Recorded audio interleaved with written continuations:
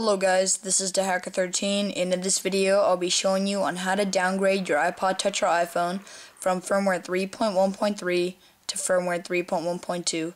Now this is very easy and simple to do. Basically, if you bought your iPod Touch or iPhone and it came with 3.1.3 firmware, then this will not work. However, if your iPod Touch or iPhone came with a firmware that is lower than 3.1.3, then this will work.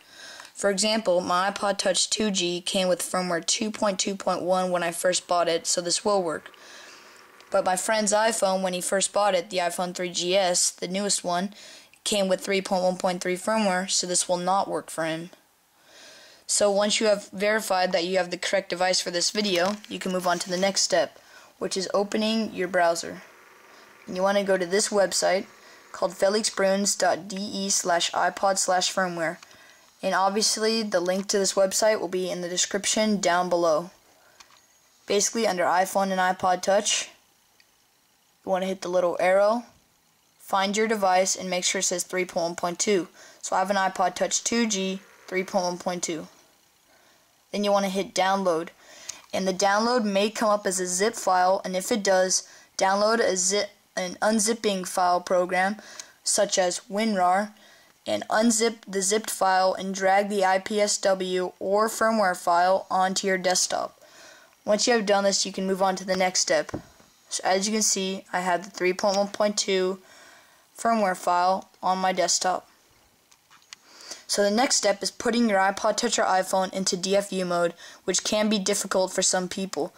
If you cannot follow the instructions I say verbally and show you in the video, then I'll put some written instructions below in the description.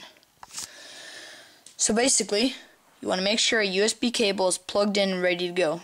So first I'm going to explain it to you. What you're going to do is you're going to hold down the power button and slide to power off. And then what you're going to do is you're going to hold down the home and power button for 10 seconds.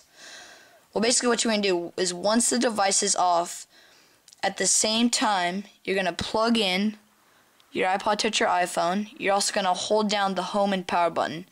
So you're going to hold down the home and power button at the same time, and also at the same time plug it in with the USB cable. And then after 10 seconds, you take your finger off the power button but leave it on the home button. So basically this is way too hard to do with one hand, so I'm going to have to show you like this. So I'm going to hold down the power button. I'm going to slide the power off.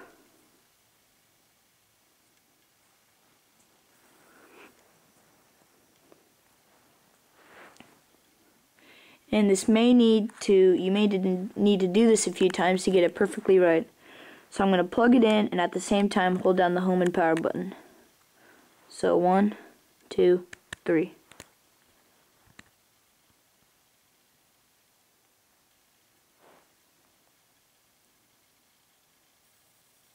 Now leave down the home button.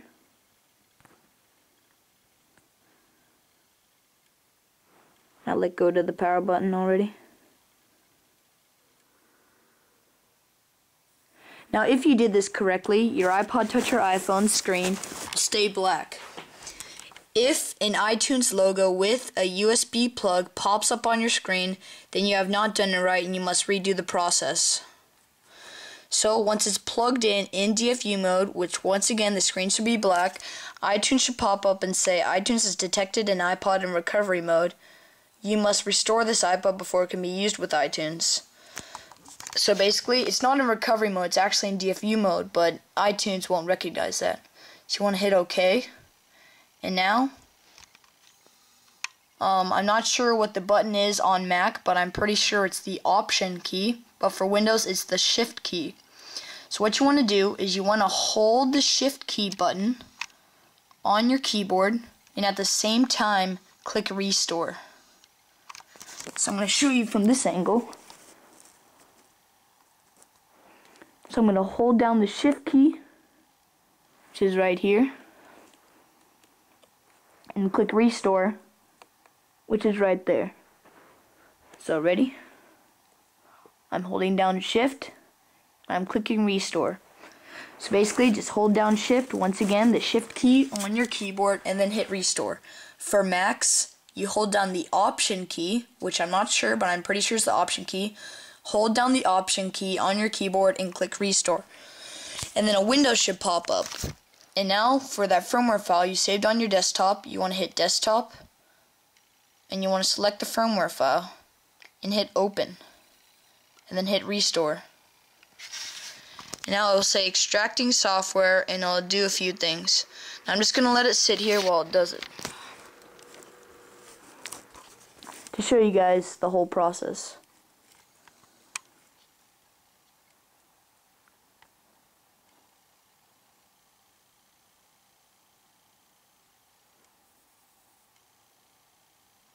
So this may or may not work with the newest iTunes 9.1, so I'd recommending not upgrading to iTunes 9.1. So if someone who has iTunes 9.1 and tries and uses this, please report in the comment section below if it worked for you. Because right now I believe I'm running iTunes 9.0.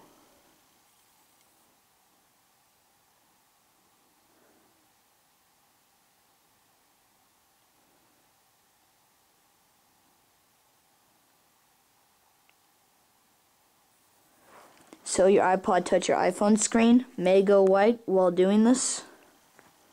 Actually, I'm pretty sure it will go white.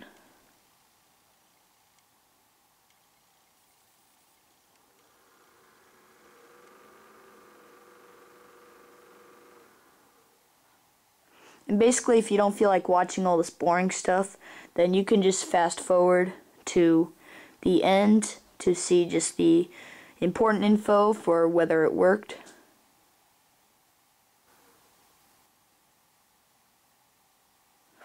And so as you can see, it is almost finished.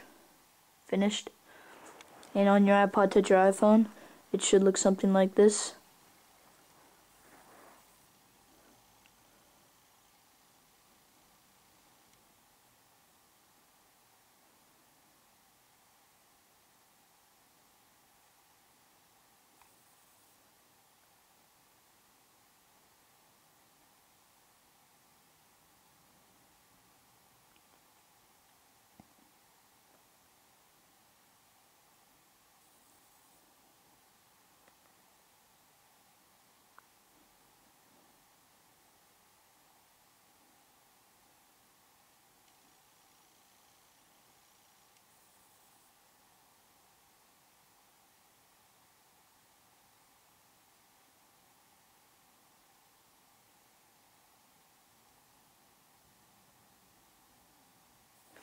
And I also just want to let you say that there is no need to do this if your iPod Touch or iPhone is perfectly jailbroken on firmware 3.1.3. So basically my iPod Touch was already jailbroken on firmware 3.1.3, and the only reason I did this was to make a tutorial out of it to help you guys. So basically, once it's finished, it will say this.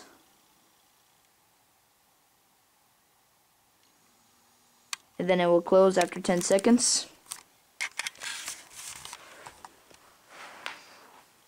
And then it will show your iPod Touch or iPhone just rebooting.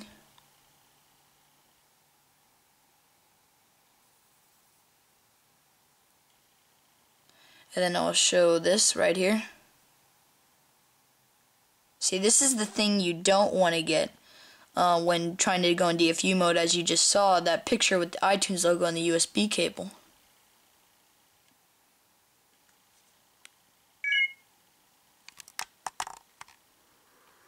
And see, as you now can see, I go to Settings and General, About.